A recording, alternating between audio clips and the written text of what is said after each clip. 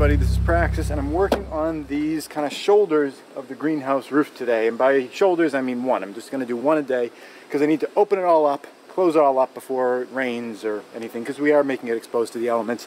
The trick today has been that these areas where these caps had been are really perfect nesting sites for hornets.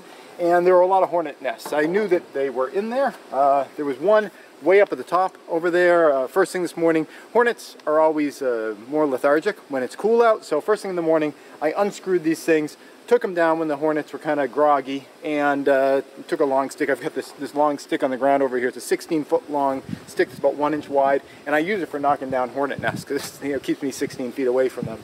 So I got those down, and I've been working on it today. But then, midway through, I opened up the tarp here, which is temporarily kind of covering up this top vent window, which is really great because it's really letting all the heat out of this greenhouse. And the greenhouses are just getting way too hot. They're like 130 degrees up at the top. And by I mean it might even be more than that. So I got this down, and I was kind of working next to it, trying to stay away from that top area. And while I was doing it, I kind of noticed, see if I can get it. Yeah, can I get it visible for you guys? I found that I was like right up. Okay, well, yeah, there's one up there, two up there. 1, 2, and then now I'm noticing there's another one down here. So yeah, there's a lot of hornet nests. So I'm just trying to stay away from them. Fortunately, they've been kind of leaving me alone. I haven't been stung at all, so that's nice. What I'm doing now is trying to get these things back on. I was able to put these cap pieces on, if you recall. I'll move you guys a little bit. If you recall, the other day I was staining some boards. These are the boards, or some of the boards that I was staining. I got these guys on. They're just the right height to drop the, this is called Denver trim. I don't know why. It was invented in Denver. They're just the right height to drop the Denver trim, just where it needs to be. I've got some holes over here, and the plan is I'm going to screw these guys back down in there. And then I want to get some silicone glue. Once the thing's secured, I'm going to pull it up, put some silicone glue under the edge over here, and then screw that thing down.